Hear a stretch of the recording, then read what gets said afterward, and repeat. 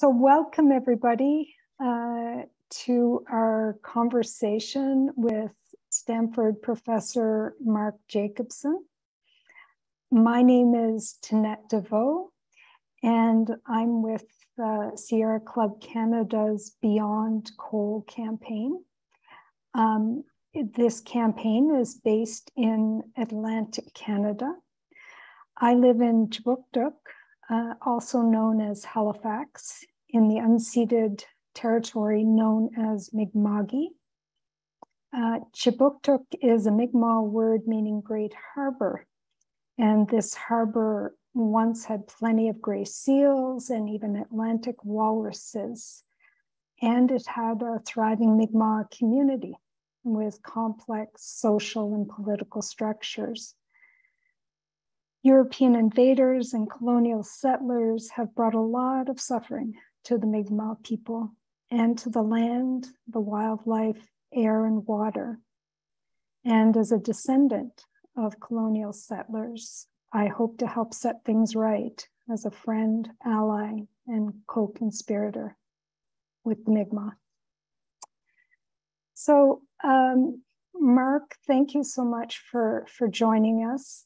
I'll offer a brief introduction. Mark Jacobson is a professor of civil engineering at Stanford University, where he is the director of the Atmosphere and Energy Program. He has written extensively on how to transition to 100% wind, water, and solar in all energy sectors, as well as on electricity grid reliability under those scenarios. In June of this year, his latest co-authored report was published, the title of which is Low-Cost Solutions to Global Warming, Air Pollution, and Energy Insecurity for 145 countries. And Canada is one of those countries discussed in the report. So there's a lot more I could say about Mark Jacobson. His CV is really a mile long, and I think Lindsay's going to put a link in the chat if you want to learn more about Mark Jacobson's background and work.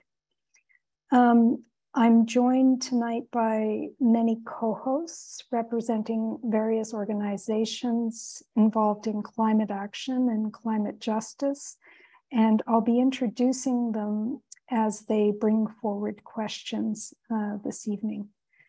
So we have a lot of questions for you, Mark, and so we're going to jump in. Okay. Okay.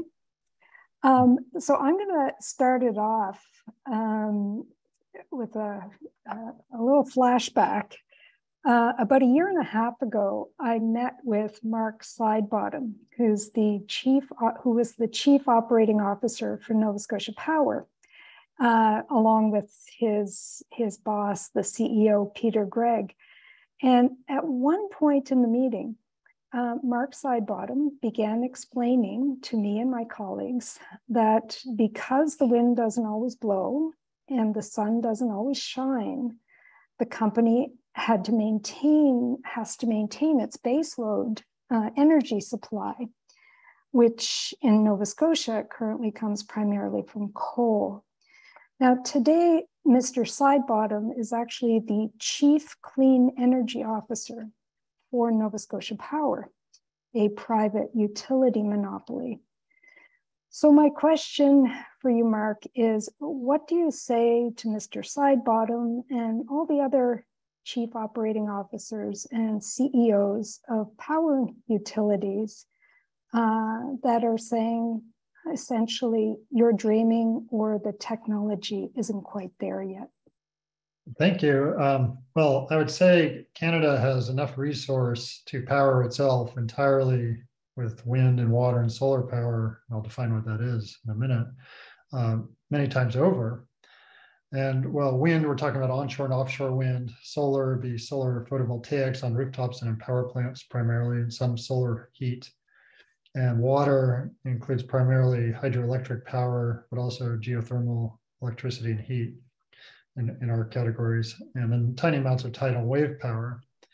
And we've developed a plan for a 100% wind, water, solar Canada, and that plan involves, it's going to be about 55% wind, so it's mostly onshore, but also offshore wind, maybe about 15% solar, and about a quarter hydroelectric power. And all that hydroelectric power already exists. And I mention that because, another way, when you're trying to match power demand with supply, you don't need baseload. Baseload is a flat supply of energy, and the demand for energy is not flat, it's variable. The key is to match your variable supply, like wind and solar, with demand. And one way you do that is with hydroelectric power, which you can turn on and off quite easily. But there are other ways to do this as well. And so, in fact, when we transition to 100% wind, water, and solar, we're really doing it for all energy purposes. So we're really transitioning transportation as well to electricity. And so we'd have battery electric vehicles, some hydrogen fuel cell vehicles for long distance transport, like long distance aircraft, ships, trains, and some trucks. And then buildings, instead of using natural gas or wood to heat buildings, we would use electric heat pumps primarily, where the electricity comes from wind, water, and solar. And that's for air and water heating for buildings. There'd be some district heating. And for industry, we'd electrify industry as well. And I mention this because when you electrify all energy sectors, you produce you create what are called more flexible loads. So when you have to turn the lights on at any time of the day, that's called an inflexible load. You need the electricity right away. But when you have a battery electric vehicle, you don't have a wind turbine connected to the car, you have a battery, and so you can charge that battery any time of day or night. Same thing with water heating in buildings. You have a water tank, so you don't need to heat that water when the sun is shining, you don't need to heat the water, let's say, when the sun is not shining. You can wait till the sun is shining or the wind is blowing and store that heat. And so you have what are called flexible loads, and that makes it easier to match power demand with supply. So really, there are four ways to match power demand with supply in a 100% renewable energy grid. Now, one is overgeneration, where you build more generators than you need. The second is more storage. And there's not only hydroelectric power is basically a big battery, so that's one type of storage. Another type of existing storage is pumped hydroelectric power. When you have extra electricity, like you do when you have wind and solar, you use that extra electricity to push water up a hill. And then when you need that electricity, you let the water come down a hill, and the motor that pushed the water up the hill runs in reverse as a generator to generate electricity in that case. Batteries are a third type of electricity storage. They're also what are called flywheels.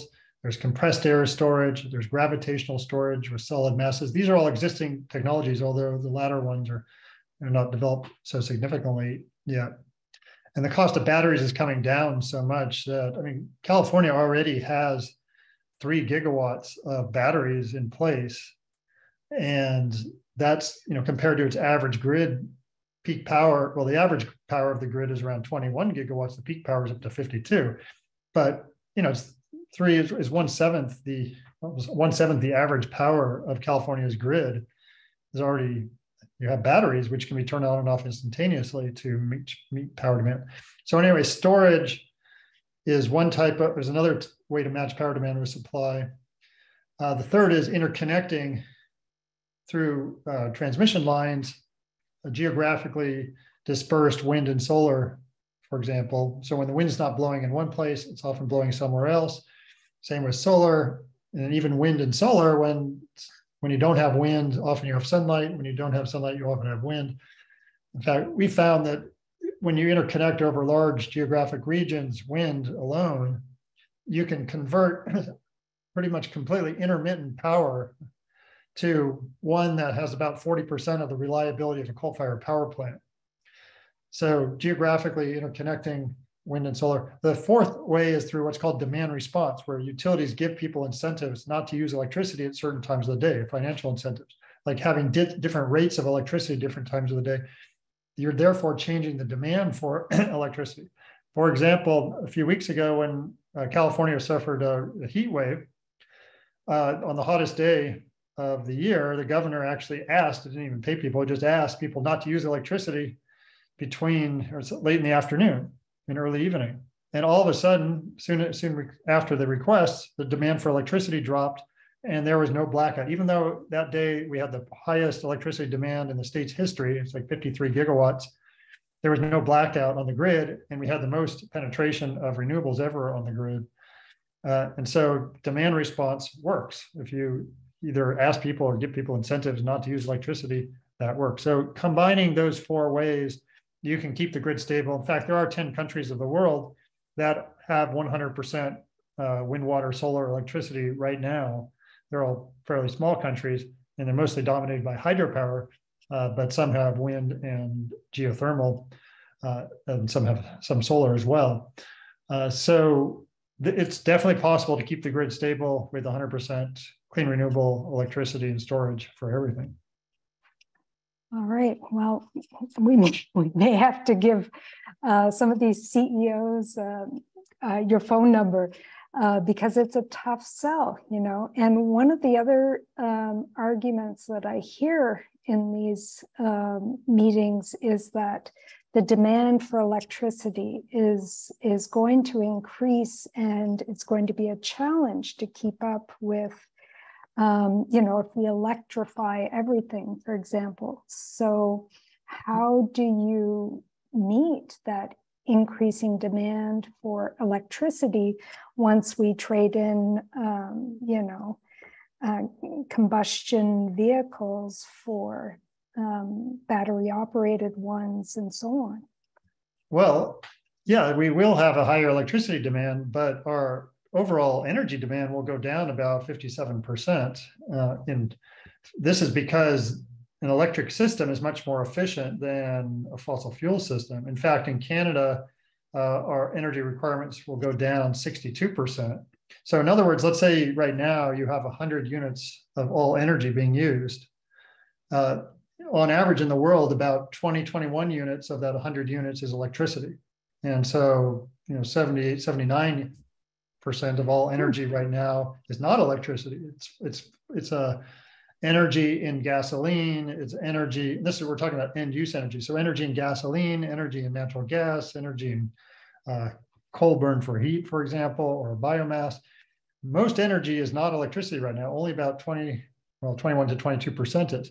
So if we electrify all energy, in other words, if we electrify transportation, buildings, and industry, which are the primary sectors, in Canada, our energy demand goes down from 100 units down to 38 units. So we have much less energy demand, but all 38 units in Canada will be electricity, or almost all units. There'll be some direct heat.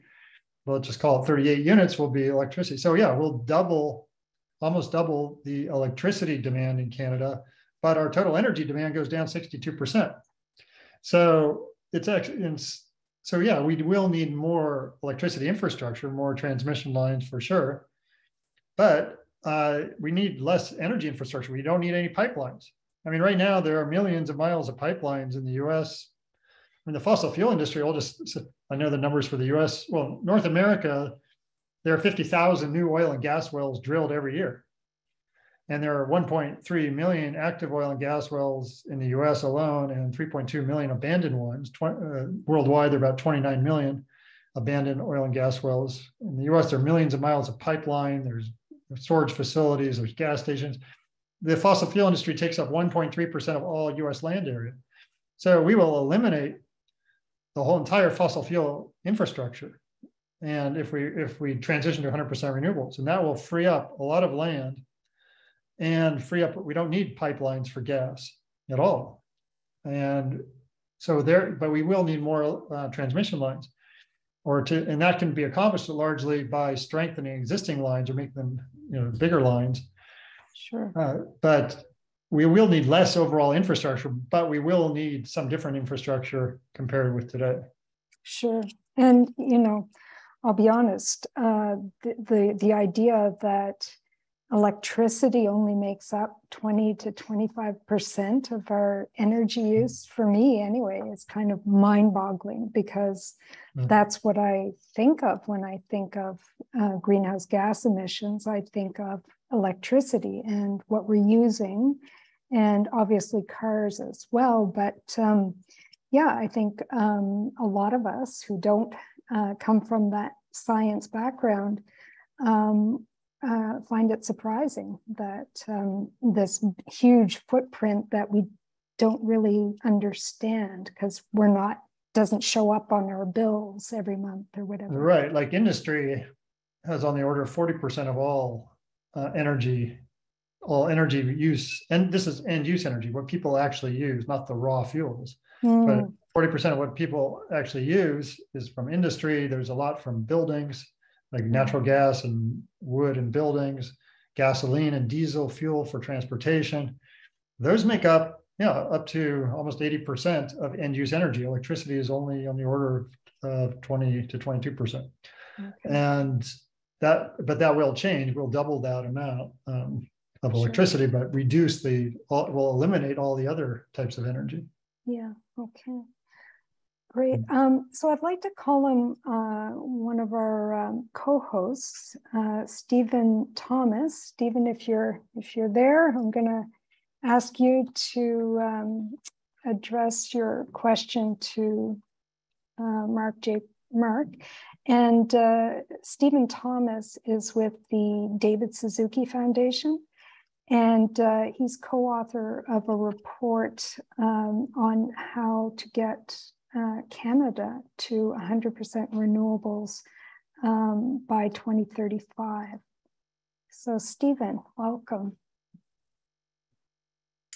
Hey folks, and hey Mark, it's great to hear from you. Really respect the work that you do, and it makes the work we do everywhere a little bit easier. Those of us working on, I'll appreciate that. Those of us working on this in Canada are really keenly focused on the clean electricity regulations that we're putting forward right now for 2035. And already we're thinking, or we're hearing from government and from industry that we need to kick that can further down the road past 2035. As we're keenly focused on 100% renewables by 2035. My question for you is what do we lose when we kick that can down the road? The dead-end pathways and the emissions that continue to come out as we go for 2050 targets and so on for the rest of the economy. Would love your insights on that. Appreciate it. Yeah, great question. Well, so I'm looking at this from an air pollution, a climate, and an energy security point of view. Worldwide, 7 million people die from air pollution each year. And in Canada, that's, it's on the order of 4,000 or so. So it's not so significant as other countries. But on a worldwide scale, this is a very important issue.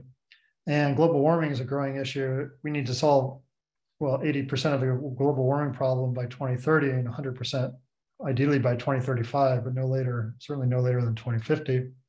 In energy security, we can see the problems facing us right now. I mean, not only, limitations in fossil fuels, holdups cause energy price instability, so prices go up, and that results in social, economic, and political instability.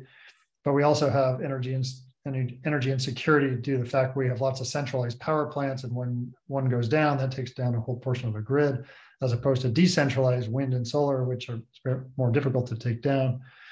We also have energy insecurity due to political issues, like just the fact that importing fuels can create problems as we see in Europe. Because if one country controls the energy of another country, they can use it for blackmail, or there can be, even internally inside of a country, there can be a labor dispute or something that can hold up energy transfers. Anyway, we're going to solve all these problems simultaneously. And because we're trying to solve all simultaneously, we really need to eliminate these pollutants immediately. I mean, especially because of the deaths that are occurring each year. 7 million people die each year. So this is why we want to solve this problem immediately, not 15, 20 years from now. and we need to, and to do this, we really need to reshape the discussion. This is not a decarbonization issue. This is an elimination of emissions issue, where all emissions include carbon and all air pollutants. We're not just focusing on carbon, we're focusing on all emissions. So and there's a specific reason for this, not only because we want to stop air pollution, but when we focus on carbon, we allow the fossil fuel industry to come up with these fake technologies like carbon capture, direct air capture, blue hydrogen, that keep them in business and don't do anything for air pollution, actually increase air pollution, because you need more energy, up to, like usually 30% more energy at least to run these equipment or machines. And you don't reduce any fossil fuels, you actually increase the mining 30% of the fossil fuels. And there's no proof that you're actually saving any carbon, because most 75% of all carbon dioxide that is captured today is used for enhanced oil recovery. And that process releases 40% of the captured CO2 right back to the air. And who knows if the rest of the CO2 is captured or not, or stays under the ground. And plus that results in more oil coming out of the ground. So more oil burned and more pollution, more CO2 emissions. So we really need to not only focus on addressing these issues as fast as possible, and so 80% by 2030 at least, and ideally 100% by 2035 across all energy sectors.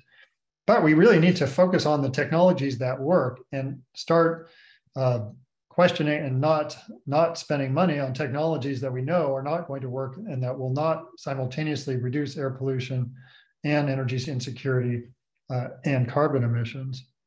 And this is why we want to focus on clean renewable energy and storage, not on just decarbonization, not on carbon capture, direct air capture, blue hydrogen. By the way, blue hydrogen is different from what's called green hydrogen. Green hydrogen is hydrogen produced from clean renewable electricity. Blue hydrogen is produced from natural gas, but with carbon capture added to that. And that has the same problems as any other carbon capture, plus it allows methane to leak during the mining and none of that's captured, and it results in air pollution. So it's just, it's just a complete mess. I'm going to jump in, Mark, because this is an opportunity to talk a little bit about natural gas, or as we sometimes call it, fossil gas or fracked gas. I'm going to invite Angela Bishop.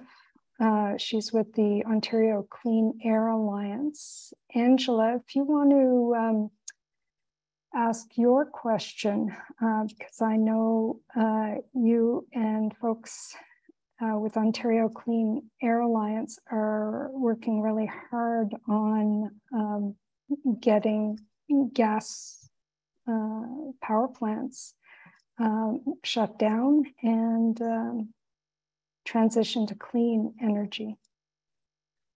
I'm just going to ask Angela if they can name themselves by their name, because I can't find them in the attendees to bring them up as a panelist. Sure. Well, I'm going to read her question while you look for it. So her question was, we hear a lot about how gas-fired generation is the best way to deal with peak electricity demand. And so her question was, what's your view on that? Using gas to deal with peak electricity demand? Yeah, so sure, that works, but do we want it to? Do we need it? No. Do we want it? No. Because you can do the exact same thing, but better with hydroelectric power, pumped hydroelectric power, batteries. These all accomplish the same thing better and faster. In fact, the response time of batteries is instantaneous. The response time of natural gas is much slower. It's like 20% per minute. So it can take up to 5 minutes for a natural gas turbine to be ramped up fast enough to provide 100% backing power, where it takes a millisecond for a battery. For hydropower, it takes 15 seconds for 100% power. So both hydropower and batteries are much more efficient than natural gas at providing backup power. And in Canada, you have a lot of hydropower. And there's plenty. A lot of it's not used right now for peaking. It's used more for baseload. But as I mentioned earlier, batteries are becoming cheaper and they're being implemented worldwide, not only in California, where I mentioned we already have 3 gigawatts of batteries. 3 gigawatts is like 3-4 nuclear power plants worth of batteries in terms of its peak power. And in South Australia, it's similar. There's a lot of batteries that are saving a lot of money because of the fast ramp rate of the batteries. And because we have, as I mentioned, there are many other ways now to provide, to actually match power demand with supply. There's overgeneration of renewables, there's interconnecting through the transmission grid, there's storage, there's demand response. Demand response is actually the cheapest way to help with peaking power. In fact, we've had demand response in California for many years where I have an electric house, electric cars, electric heat pumps. I generate my own solar and I sell electricity back to the grid. But I also, at night, let's say, or sometimes in winter when I don't have enough electricity, I'll use grid electricity. But on average over the year, I send 20% more electricity than I need back to the grid. So I overgenerate over the year. But there are 3 rates. So the lowest rate is between 11 p.m. and 7 a.m. The highest rate is generally between 3 p.m. and 9 p.m. And there's a middle rate for all other hours. So for charging an electric car, you're incentivized, because in summer, that difference between the high rate and the low rate is a factor of 5, between 55 cents a kilowatt hour versus 11 cents a kilowatt hour. That's a factor of 5 difference. So people are incentivized strongly to charge their electric cars at night and not to use electricity when we have peak time of demand, which is in the late afternoon. And that helps to prevent blackouts on the grid. Now, when we go to much more solar on the grid, we'll find that it's actually more efficient to charge electric cars during the day. But right now we have a lot of solar, but not enough that you need to change that time. But my point is that that's a way to keep the grid stable by charging different electricity rates at different times of the day, in addition to more storage and using more hydropower for peaking rather than baseload, and also interconnecting geographically dispersed renewables and oversizing them. Yeah. The challenge, of course, is that everywhere we're dealing with utility monopolies, and they're not so happy to allow homeowners or businesses to put solar installations, for example, on their roofs and sell that back to the grid.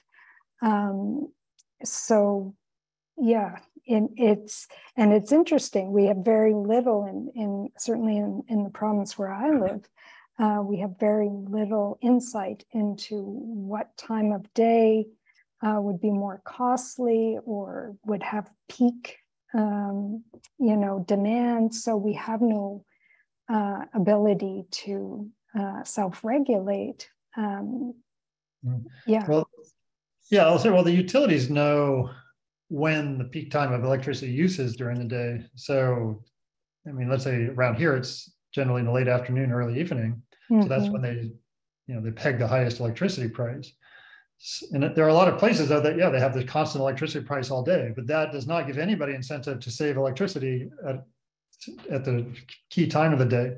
But utilities know when people are using electricity, so they should be able to set these rates for different times of the day. Yeah. And in terms of rooftop solar, that's the same thing in California. Now the utilities are trying to tax rooftop solar because they think they're claiming it's cutting into their business revenues. But in fact, if you think about it, as I mentioned, we're basically going to double the electricity demand as we electrify everything. And we'll reduce all energy over 60%, but we'll double the electricity. So even if a large portion of buildings put rooftop solar, and even if the utilities don't get any of that money, they're still going to have far more electricity sales in the future than they do today, because we're going to have to increase electricity usage significantly. So they have nothing to complain about. And they're just really just trying to take as much money as possible. There's no justification whatsoever for taxing rooftop solar or trying to prevent it. It's, that only hurts society as a whole. It hurts consumers, and it hurts the public in terms of health and climate problems and energy security problems that we face. Yeah, for sure. Yeah, no arguments from me. All right, I'm going to see if Susan O'Donnell would like to go next. Susan is with the Coalition for Responsible Energy Development in New Brunswick, known as CRED-NB. Susan, are you there? We didn't... I don't see Susan either. We didn't do a test run for this sort of approach. Okay, I'm going to offer Susan's question then. So in New Brunswick, they're betting big on small modular nuclear reactors as a central element for the province's climate action plan. And New Brunswick Power is aiming to close our only coal-fired energy plant by 2030, which is when all of the coal-fired plants in Canada are required to be phased out. And New Brunswick Power intends to replace coal-fired energy, that plant, with small modular nuclear reactors by 2030. So I'm chuckling because, her question is, what are your thoughts on this? It's like, do you believe in unicorns? I don't know, Mark. Well, I'm just surprised that, smart people can't learn from past mistakes. And continue to propose to do things that we know are not going to work efficiently, that is, or even maybe work at all.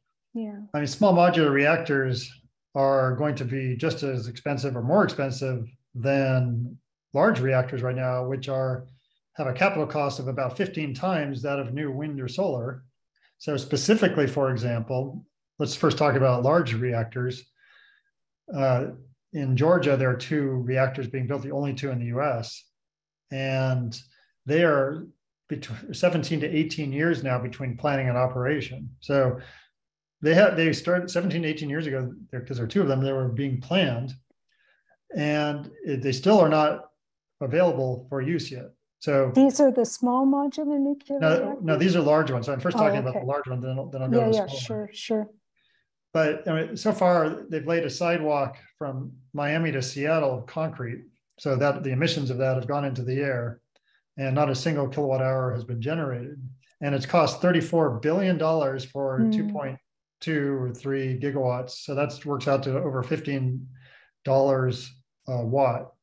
And compared with new onshore wind or new utility solar is $1 a watt. The overall cost of energy is going to result in about 7 to 8 times that of wind or solar.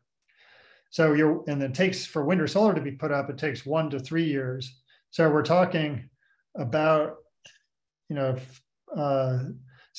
to 17 years longer, and 7 to 8 times the cost per unit energy to get the same power.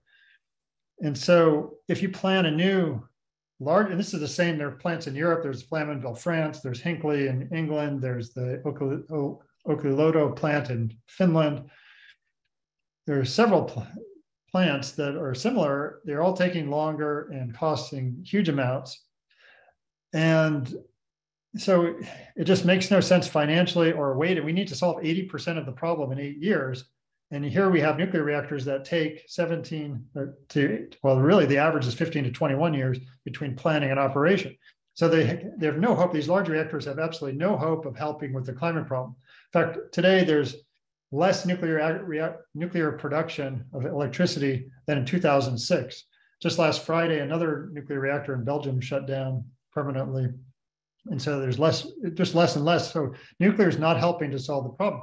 So what's this? So the nuclear industry realizes, well, people are finally realizing how useless this technology is for helping to solve the climate problem going forward.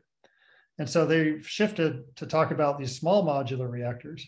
Well, the small modular reactors, before the large reactors, we were building small reactors, And the reason we switched to large reactors is due to economies of scale, because it's much cheaper to build large reactors than small reactors. But now they forgot about that, and now they're going back to the small reactors. But even the ones that are being built, they're already saying they're not going to be ready until 2030. And that's just a claim, because the nuclear industry always claims they're going to be fast and cheap. But so that's just the start. And there's no guarantee it'll be 2030, it'll probably be 2035, and for all we know. And the cost will probably be 3-4 times higher for all we know. There's no evidence that it's going to be cheaper. In fact, the evidence is it'll be more expensive, because there are issues associated with small reactors that cause them to be more expensive because of the contamination of the actual equipment materials in the reactors themselves. But then on top of that, they don't get rid of the problems we have. In fact, some of them are worse. Nuclear weapons proliferation is one of the largest problems associated with nuclear energy. 5 countries of the world have secretly developed weapons under the guise of civilian nuclear energy programs. What are these small reactors? Well, they can be shipped all over the world easily. And as a result, it's possible to, for countries then to import uranium under the guise of civilian nuclear energy, just like Iran has done, and centrifuge it and refine it to develop weapons grade uranium, or to harvest plutonium, which is even easier to produce weapons from. And so this is more of a problem. And what about meltdown risk? Well, there are just so many different models of these small modular reactors. We don't know what the meltdown risk is of each one. There's waste. You're still going to have waste. And if you don't have waste, it's because they refine the uranium more. So reprocess it for reprocessing for breeder reactors, but those have more weapons grade uranium. So that's a problem. You still need the uranium from underground mines, a lot of underground mines, and then you have uranium underground mining lung cancer risk from radon, which is associated with uranium mining. So you have all these peripheral problems, plus cost, plus delays. You know, why are these people talking about small modular reactors that may or may not be available in 8 to 10 years, when we have today, we have wind, we have solar, we have batteries, we have pumped hydro, we have electric vehicles, we have heat pumps. We need to implement, deploy things as fast as possible. We don't need miracle technologies. We need existing technologies that can be deployed as fast as possible. Yeah. This is a little bit related to a question I'm going to ask Brenna Walsh to bring you. So Brenna is with the Ecology Action Center here in Chibuktuk or Halifax, and it concerns green energy, or green energy, green hydrogen. It's been a very hot topic on our coast this past month or so. Hey, Brenna, you can unmute yourself and ask your question. Yeah, so I just want to ask about, are you able to hear me? You're kind of cutting in and out, actually. I've actually been having a Zoom issue, so maybe if you could ask the question. So sure. Thanks very much for the opportunity. Okay, all right. So Brenna's question was, there's been a lot of conversation locally about hydrogen, and a lot of the conversation is about using onshore or offshore wind to convert to hydrogen for export. Can you speak on the effective uses or times to generate hydrogen? For example, could effective uses in Canada be expanded if more interties between regions were built into our grid? And maybe I'll just preface that too by saying that, so the announcements that have happened just recently, both in Nova Scotia and Newfoundland, are all about these massive wind developments. One is on land, onshore in an area of Newfoundland. And they want like 164 turbines on this little peninsula as part of phase 1. And that's intended for export as green hydrogen. And in Nova Scotia, there are a few plans involving, I think, largely offshore and some onshore. And again, it's all about how much can we ship to Europe, because we have to help with the situation with Ukraine. Like, okay.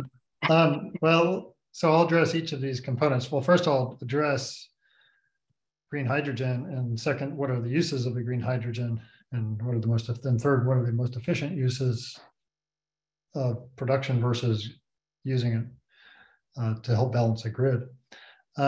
Well, first, green hydrogen is hydrogen produced from electricity that's green electricity, namely wind, water, solar, call it that. And so that's the only way we actually advocate for using hydrogen or producing hydrogen is green hydrogen. So not brown hydrogen, which is steam reforming of natural gas, or any other type of natural gas production of hydrogen, not blue hydrogen, which is basically brown hydrogen plus carbon capture, not other types of hydrogen from fossil fuels.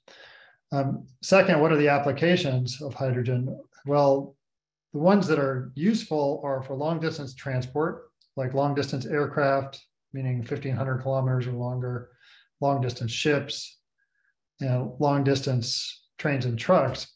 For passenger vehicles, however, it's much more efficient to have battery electric vehicles, because even though you can make green hydrogen just almost as clean as a battery electric vehicle, because the only emissions coming out of a hydrogen fuel cell electric vehicle is water vapor, you need about 3 times the number of wind turbines, or 2.5 to 3 times the number of wind turbines to drive an electric passenger vehicle the same distance as a battery electric passenger vehicle.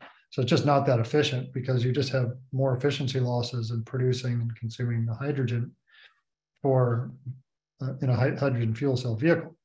However, the heavier and longer distance that a vehicle goes, the more you end up, the battery electric vehicle becomes less efficient, because it's just carrying around more batteries to go that extra distance, and you're just using energy to carry around the battery. So at some point, the hydrogen fuel cell vehicles become more efficient, because of hydrogen storage weighs less than battery storage past a certain point.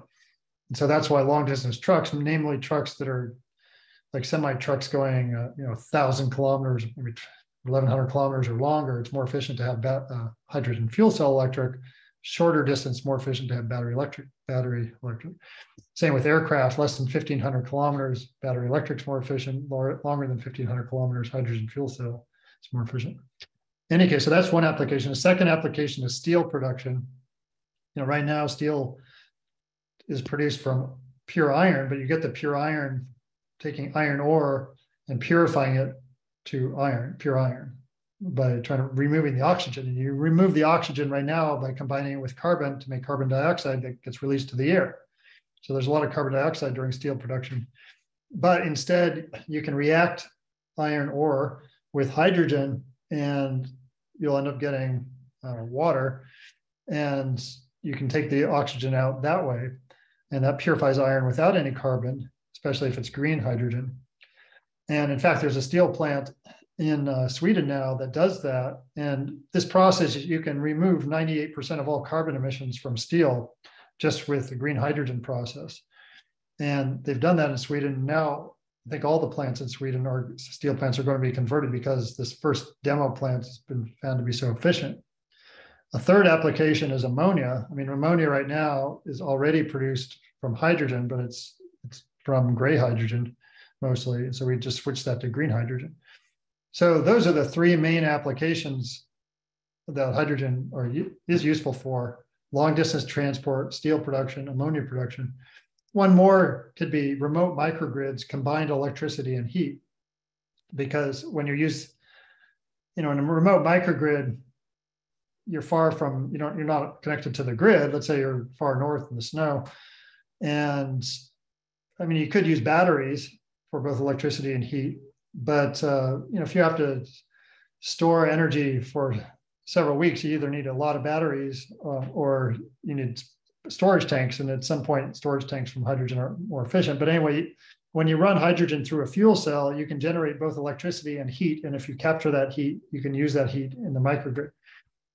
But hydrogen is not very useful for stationary electricity storage for grids.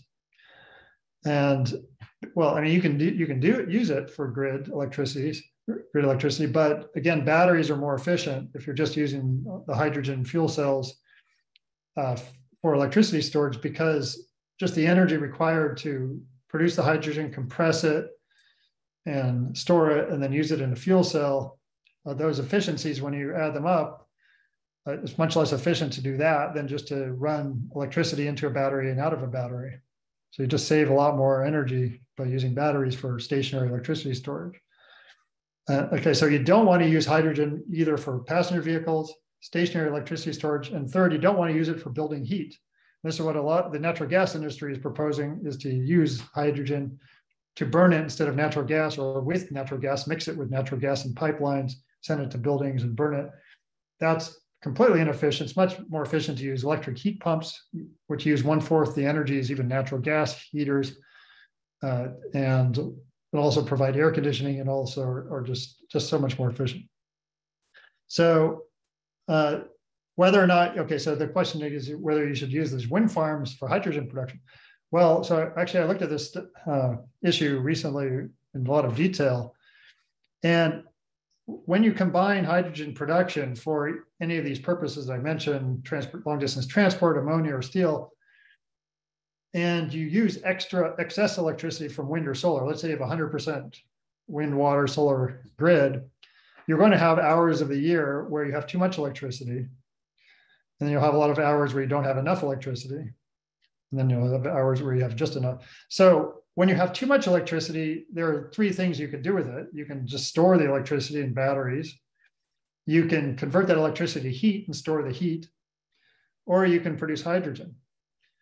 So if you produce hydrogen with some of that excess electricity, you can actually cheapen you can reduce the cost of keeping the grid stable.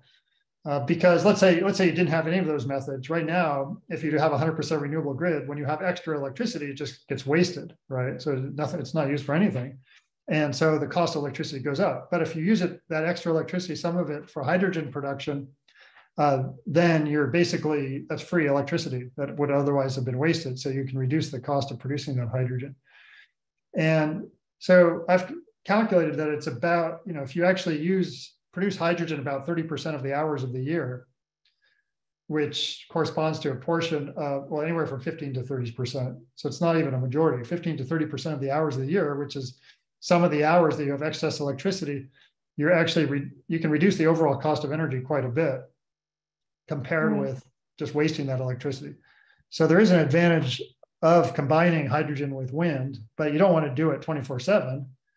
Sure. You want to use that wind primarily for generating grid electricity for the community, and you'd use it to produce hydrogen basically when you have too much of it. Okay. And I'm hearing, as far as I know, we don't have jumbo jets that can fly on green hydrogen yet, or no, we don't. Yeah, there are some small planes that are flying on green hydrogen. And there's as I mentioned, steel and ammonia is already produced from hydrogen, so we could use the hydrogen mostly for ammonia today. Right. Okay. All right. Well, it does sound though that the projects that are underway are intended to. I mean, they're talking about it as a replacement for Russian gas. Yeah. Well, there is a concern there, because right now. There's a natural gas shortage, but in Europe during the winter, they use natural gas primarily for heating. Yes, so they may be talking about converting this hydrogen and sending it to Europe for heating, which is not an efficient use of hydrogen. First of all, to transport it that long distance and then use it for heating, rather than to build heat pumps and install heat pumps. And it's just not an efficient use of hydrogen. Yeah. Well, it wouldn't be the first time we've done something inefficient here north of your border. Okay, I'm going to ask Olivia Dimmick. Sorry, Olivia, if I'm mispronouncing your last name. I'm going to ask her to come on. She's with the Climate Caucus, and the Climate Caucus is a national network of municipal leaders, so elected municipal leaders who want to green their cities and do more in terms of climate action and so on. And I'm really inspired actually by what I'm seeing communities and municipalities doing. They seem to often be in the lead when it comes to actually making things happen. So, hi, Olivia, go ahead. Hi, Tanette, thank you. You pronounced my name correctly. Okay. And thanks so much, Mark. This has been really informative and helpful. I've been taking a ton of notes during this call, so thanks for that. Sure. So yeah, as Tanette said, I work for a network of local elected leaders across Canada. And so I was hoping to ask you if you could speak on some of those key differences you've observed in communities or municipalities that have transitioned to 100% renewable versus those that have not. If you could speak on how have municipalities overcome some of the barriers such as cost and social acceptance? Well, it's a good question, but I can't say that too many municipalities have actually converted to 100%. I mean, there are lots of commitments and even policies or laws, like there are in the US, there are 180 cities that have committed to a 100%, but the number that have actually converted, maybe one or two. And but I know some that have been trying really hard. So like, okay, I can give an example of Palo Alto, which is right near me. And they've been really thinking about, well, there are a lot of cities in California, for example, that have already banned the use of natural gas in new buildings. So they've already banned new construction homes with natural gas. And the whole state, in fact, is thinking of banning natural gas in new buildings in some year, in the next 5 or 6 years or so. So that's one thing that has been done, is to try to eliminate gas in buildings. And so in the case of Palo Alto, they also have looked at, well, what are the appliances that people need to do that if they want to replace their existing or retrofit their existing homes too. So they've come up with like a list of appliances that are options that people can use for existing homes to replace. And they're not that many. When you think about it, people use natural gas for home heating, for water heating, air heating, water heating, cooking, maybe a natural gas dryer. So, there are a handful of appliances that use gas. And so but there are already electric alternatives for all of these, like electric induction cooktops, electric heat pump dryers, or just electric dryers in general, and then electric heat pump air heaters and water heaters both exist. In fact, I have an electric heat pump water heater, I have an electric heat pump air heater and air conditioner, I have an electric induction cooktop. So these are existing technologies. But the transportation is probably a more difficult one, because a lot of cities, people drive in and out of the city. So like Palo Alto, I think, was thinking of restricting parking to electric vehicles for people who are coming from other cities. So restricting parking so that you can only park with an electric vehicle. That was one thing. I don't think they've implemented that yet, but that was one idea being floated. So you really need to go through each sector in which energy or emissions are occurring and look at how to address that sector. And so buildings is one, get rid of the gas, that's the main thing. Industry is another, electrify high temperature processes with electric arc furnaces, induction furnaces, resistance furnaces. So in my opinion, the best way to do that is to mandate changes by a certain year. I mean, this renewable portfolio standards basically, but for not only electricity, but for other energy sectors. So by a given year, we would have all new vehicles have to be electric vehicles, all new construction has to eliminate gas. By a given year, all existing homes and buildings have to be retrofitted so they don't use gas. Same thing with industry. These renewable portfolio standards seem to be the most effective, not only because they're positive. I mean, think of, let's say, a carbon tax versus a renewable portfolio standard. Nobody wants to pay a tax. So it has a very negative connotation.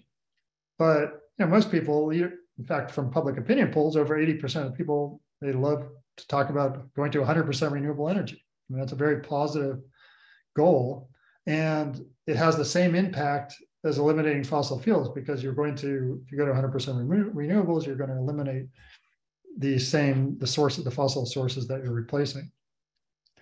So yeah, I would propose you make changes in each energy sector, set targets for each year by how much has changed. And I can't say that that's what's being done because every city is doing it differently.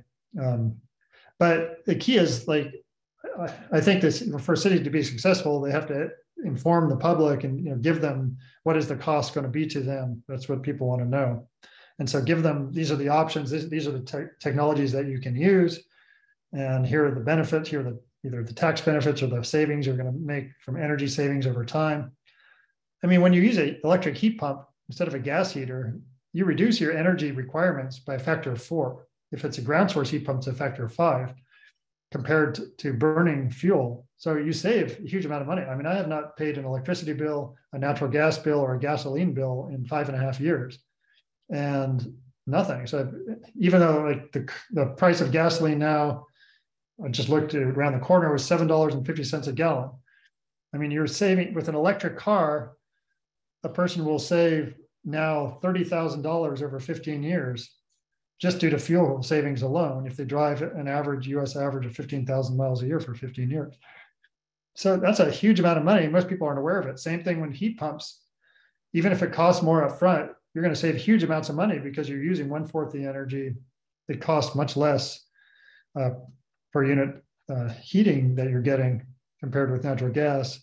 And natural gas prices have skyrocketed too. So those savings are going to be in the tens of thousands of dollars too. Mark, I just want to jump in on this one because so talk to us about how to do this equitably though, because we have a big energy poverty situation in Canada, and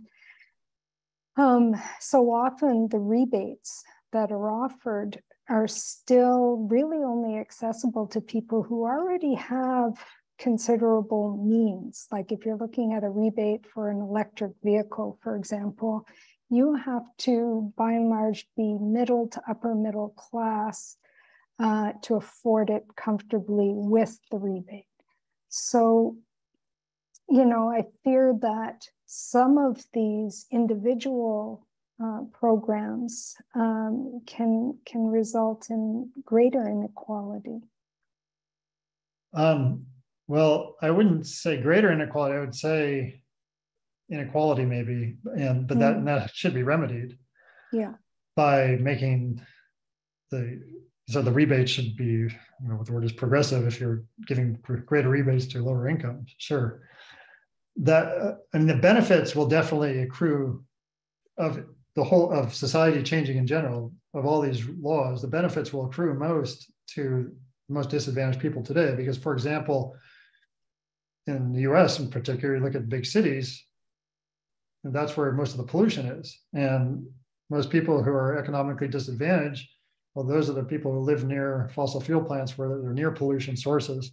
So the exposure to pollution right now is very high for low-income people. And so if everybody collectively, whether they're rich or poor, transitions their energy, the people who will benefit the most from this from a health point of view, and therefore a health cost point of view, will be low-income people. So we don't want to discourage such a transition because it will benefit the most low-income people. But we also want, when we're doing this transition, we want jobs to go equitably to low-income people. And we want tax credits to benefit low-income people the most. So that's really the responsibility, I think, of the local community or state or country who are setting the tax laws to ensure that these credits get distributed equitably. But I don't think that should not be a reason to not do these transitions, because the benefits from a social cost point of view just far outweigh the cost. And those benefits will accrue primarily to low-income people and will be huge in comparison with the energy cost savings. Fair enough. I'm going to take one of the questions from our audience here. And I'm sure several people have similar questions. It always comes down to the batteries. There's one of the arguments against wind turbines and and solar and battery storage is the minerals that are required to build these things. And, you know, we hear about horrible conditions in which some of these minerals are mined. And so how do we look at the mineral side of things if we're, you know, looking at it as a circular product from start to finish? Yeah, that's a good question. I'll first point out that the overall mining required in 100% clean and renewable energy world is over an order of magnitude less than the current mining that's occurring every year. I mean, as I mentioned, there are 50,000 new oil and gas wells drilled every year in North America, 1.3 million active ones, there are 3.2 million abandoned ones. You know, there's coal mines that have to continuously be dug, and storage facilities, et cetera. And on top of that, for the fuel mining, because you're mining for the fuel, these are all just mining for the fuel, not for the infrastructure. We eliminate entirely fuel mining with clean renewable energy. We still have infrastructure mining, and which we also have with fossil fuels. So by eliminating the fuel mining, you're eliminating so much mining. Now there is mining remaining. Let's say for batteries, we're talking about lithium. So what are the solutions? Well, first of all, since we're going to 100% clean renewable energy world, the actual mining process itself will be 100% renewable. In fact, there are many mines being built or revamped today around the world powered by renewable electricity, wind and solar and hydroelectric. So that's one step. In fact, in Texas, there's a 100% renewable lithium mine being built. And there are others have been either being built or proposed around the world. In the case of lithium, the other thing is that you don't necessarily need mining to mine lithium, to get lithium, because there are additional mining, because, for example, there's apparently enough lithium in the Salton Sea alone in California to provide the entire United States with lithium for all purposes. And right now, there are already geothermal electricity wells in the Salton Sea, and these wells bring up brines that contain lithium. And instead of actually any new mining, all you have to do is extract the lithium from these brines. And so there's no new mining involved in that at all. Third, all batteries will be recycled. In fact, they are being recycled right now. I mean, so for example, Redwood Materials is a company started by J.B. Straubel, who was the CTO of Tesla, and they recycle 95% of the components of the batteries, including the lithium. And when all these components are recycled, then we don't need new mining of those components. So there are many ways to mitigate that problem. In addition, there are some materials that, okay, if it's hard to mine them or it's not very clean, we can use different materials. And, you know, in this cobalt is an example. So cobalt is needed for some purposes, but there are other technologies doing the same thing that you don't need cobalt for. And so anyway, there are many options, but recycling is going to be key to minimizing mining. Mm-hmm. I'm wondering if you could clarify your position on hydropower, because we have several questions that have appeared. So what's your position on hydro, and is there a difference between the large hydro and the smaller hydro facilities? Yeah, well, first let me define hydro. There's conventional hydropower where you have a big dam and water behind the dam, and then you have hydropower turbines where the water runs through the turbine to generate electricity. Then there's small hydro called run of the river, where you don't have a dam, although you might have a small holding pond or something, where there's a turbine just in the flow of the water, and as the water flows through, you generate electricity without stopping the water. And then there's pumped hydropower, where you can have two reservoirs, a lower one and an upper one. And when you have excess electricity, you can pump the water up the hill to the upper reservoir. And when you need electricity, you let the water flow down the hill through generator to generate electricity. In that case, the lower reservoir could be the ocean, and the other one could be a lake. The city of Los Angeles actually proposed the Hoover Dam to be pumped hydro, make it into pumped hydro, where they would take Lake Mead as the upper reservoir behind Hoover Dam, and then another lake downstream of Hoover Dam would be the lower reservoir, and they'd have underground pipes that would just send water back and forth for pumped hydro. Anyway, my position is if we have existing hydropower, well, keep in mind, I'll say in the US, there are about 84,000 dams, but only 3% of them have hydroelectric power on them. So I'm all for closing dams, but you want to close the dams that are not hydropower dams first, and which represents 97% of all dams, like in the US, are not hydropower. So, but I think we can use existing hydropower more efficiently today. I'm not advocating new hydropower dams, and I don't know if we need them at all. And then once we get to 100% renewables and batteries become cheap enough, we can start even dismantling large hydropower dams. I mean, dams are used, not only for hydropower, but for water supply and recreation. There are other purposes.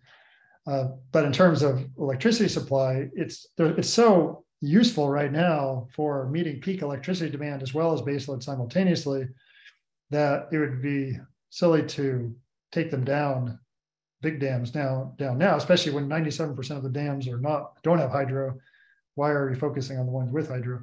But ultimately, they could be removed if we can get the system to work efficiently. Yeah, okay. We're going to try and squeeze a couple more questions in here, and we're aiming to close at the hour. Louise, if you're there, Louise Comeau is with the Conservation Council of New Brunswick, and she has done a lot of great work and reports on renewable energy. Hi, Louise. Do you want to ask your question? Yeah. Good evening. So I have a kind of a two-part question for you, because we have a two-part problem to some degree. One of the things I've really like to have at hand to respond to this counter argument that we get, it's not just the reliability piece that we get, but it's that we are not comparing apples to apples in the sense of all-in costs. So, you talk about renewables, but you got to overbuild. The renewables need to be connected to batteries, but you're not including the cost of your batteries. They've got to be connected to some hydro, which means you need some transmission. And so when you get, in this case, in the Atlantic Canada, those are all on the table.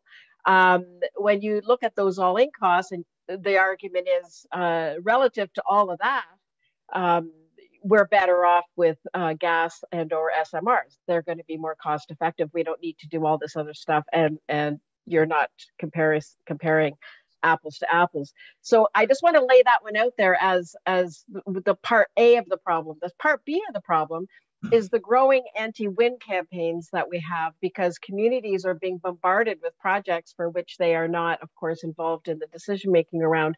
And I feel like not only am I losing on the all-in cost argument, but that this movement that's growing very rapidly in terms of opposing these projects will just force a default to, we can't build anything anywhere, so we're going to go to the sites that we already have. We can put a gas plant here, we can put an SMR here. And I just wonder how you might assist us in that all-in cost issue, and also whether your work is really also starting to engage this anti-movement and the social dynamics that we need to address. Yeah, great questions. Well, first, those people who talk about the all-in argument, they're the ones who are not providing all the information, because when I hear this argument as well, and for example, they'll always say, when they're trying to say nuclear should be when you're comparing nuclear with wind, you have to add batteries to the wind, for example. Well, nuclear needs batteries too. I mean, nuclear does not meet the demand for electricity. Nuclear, for example, is baseload power in North America. And there's only 2 countries in the world where it's not baseload power, but even then it doesn't meet the demand. It kind of ramps up a little bit, but doesn't meet the demand. So you do need storage with nuclear power, and that storage today, or peaking, you need additional peaking power, and that storage is often natural gas. But that natural gas that you're adding, these are peaker plants. That peaker, like conventional natural gas, which is run as baseload, the cost of that natural gas is on the order of 6 or 7 cents a kilowatt hour. Well, a peaking natural gas plant is on the order of 18 cents a kilowatt hour. So nuclear has to be added with that 18 cents a kilowatt hour natural gas plant, or you can add it with the hydropower. So there really is both wind and solar. Sure, they need to be added with storage to get the overall cost of energy, but so does nuclear. But new nuclear, if we're talking about new nuclear, I mean, as I mentioned, it's 7 to 8 times the cost per unit energy as new wind or solar. That's per unit energy. So when new solar plus storage in California is now like, I mean, the solar alone is on the order of 3 cents a kilowatt hour, just for the solar. Same with wind, new onshore wind in the United States. The solar plus storage, it goes up to about 4 or 5 cents a kilowatt hour. But new natural gas, just the natural gas alone for conventional natural gas is 7 cents a kilowatt hour. So wind and solar are, without storage, are half the cost of new natural gas. And you can find these numbers in Lazard. They do the levelized cost of energy. When you add storage, you're adding from actual PPAs, solar and storage or wind and storage, you're seeing, on the order of 4 or 5 cents a kilowatt hour. But it all depends on how much storage you put in. Now, so that's based on power purchase agreement. But like when we do modeling, I mean, the overall, the cost of energy when I actually combine wind, because we don't do modeling of just wind or just solar alone, we do modeling of the whole system. And the overall levelized cost of energy of a wind, water, solar system, the cost per unit energy is similar, maybe in 2050, maybe 10% less than a fossil fuel system. But that's not the cost you really want to look at. You want to look at the annual cost of energy, because in a wind, water, solar system, in Canada, you're using 62% less energy. So even if the cost per unit energy is the same, the overall annual cost people are paying is 62% lower, because you're using much less energy. Because, yeah, if you're driving an electric vehicle, that's much cheaper than driving a gasoline vehicle. And same thing with driving or heating water, using burning gas for a water heater instead of a heat pump water heater, you'd use 1/4 the energy. So I'd say on the first issue, you have to call their bluff and say, look, you need to, when you're talking about nuclear does not meet the peaking power. Doesn't meet the peaks in demand, and you need storage as well. And the actual cost per unit energy of that nuclear is 7 to 8 times higher now than new wind or solar. So any way you slice, it's still going to be cheaper, solar with storage. The other question is resistance to growth. I guess this is really a question of what people want. Do they want to solve the problem or not? Do we want clean air? Do we want clean water? Do we want to reduce climate problems? Do we want energy security? Do we want more jobs? I mean, overall, worldwide, there are far more renewable energy jobs created than fossil fuel jobs lost if we transition. And so there's the jobs argument, there's the health argument, there's the overall cost argument. Cost of energy goes down significantly, the annual cost, because when we electrify everything. So I think this is really information. The key is to educate the public about the benefits of a transition.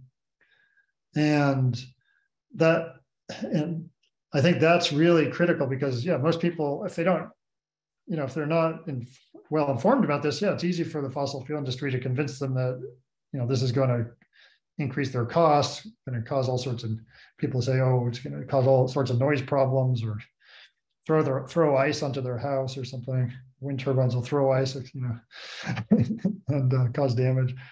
I mean, they'll come up with all sorts of arguments. But it's really an education issue, I think. I think, it's probably different everywhere, but the pushback that I'm seeing on wind farms in particular, I think they're in many cases justified, because the companies going in, it's kind of like if Costco or Amazon decided they were moving into your neighborhood, and they kind of look around and they say, yeah, that looks pretty good. And we're gonna do it big, you know. And there's no real engagement. Like the word consultation has become a synonym for political theater. You know, it's like we go and we give our comments and the people are on their phones almost ignoring what you're saying. So I think, you know, I'm really interested in how it can be approached more from an energy democracy approach with real community engagement, because otherwise I think we do a disservice to communities. Well, yeah, there has to be engagement and often a benefit to the community, either through tax revenues or shared income or some other type of incentive for the community to like this project. But definitely the developers should be participating and talking about the benefits in terms of jobs and health benefits. But you know, usually wind farms, I mean, they're going to be best when they're not near houses or buildings, because buildings slow down the winds. So most wind farms are in kind of remote areas, or they should be. And but I mean, some of the people who know the land, you know, in indigenous communities and people who live in rural areas, they know the wildlife corridors and so on, and they want to be able to say, look, sure, let's do wind, but can we move it a little bit, you know? Right. Yeah, no, there definitely has to be an engagement. 164, you know. So yeah, anyway, stay tuned, folks. Next month we're going to have a webinar on energy democracy, so maybe we can get into that a little bit more. I know we're already over time, so I want to leave you with one question here, and that is, I think a lot of people are feeling pretty vulnerable, you know, most recently on the East Coast because of Hurricane Fiona. And, you know, some communities have been completely decimated. And last year or the year before, I'm losing track, on the West Coast, it feels like, you know, so much has happened there and everywhere in between. So one of the questions I have is, if we move towards renewables and we have a hurricane or we have a forest fire, what's going to be standing? Because, you know, in one of the solar social media sites, they were sharing pictures of, you know, damaged solar panels and everything. So I think we're all trying to figure out, how are we going to survive in this new world? Well, one thing is, I actually did a study a few years ago, what's the impact of large arrays of offshore wind farms on hurricanes? And we found, this is down in New Orleans and along the east coast of the US, and we found that large enough arrays will actually dissipate a hurricane sufficiently to minimize storm surge and wind speeds. And so in Canada, you know, the hurricane is not going to be so strong as further south because of the cooler sea surface temperatures. But, you know, the more offshore wind you can build offshore, the more you can actually reduce wind speed, hurricane wind speeds and storm surge. And so that's one thing I would propose. And our plans for Canada require a lot of offshore wind. And now we have floating turbines too, that you can put these far enough off that don't bother people's views at all. So, you know, that's one aspect. But I would, you know, we're only going to solve this problem if we solve the global climate problems and the damage that is causing wildfires or extreme events, more intense hurricanes, more air pollution, if we transition to renewable energy and get rid of the fossil fuels. As long as we allow the fossil fuels to continue, we will not solve this problem. So I think we only have one choice. The key is, how can we implement this renewable energy most efficiently? Certainly a large share of offshore wind will help mitigate hurricanes as well as provide year-round electricity for our country. Well, that's great. I really appreciate your time, Mark.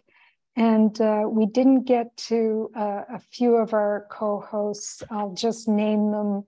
Green Majority Radio, a great podcast. I encourage you to listen to it. It's weekly. The Climate Emergency Unit, thank you for being a partner.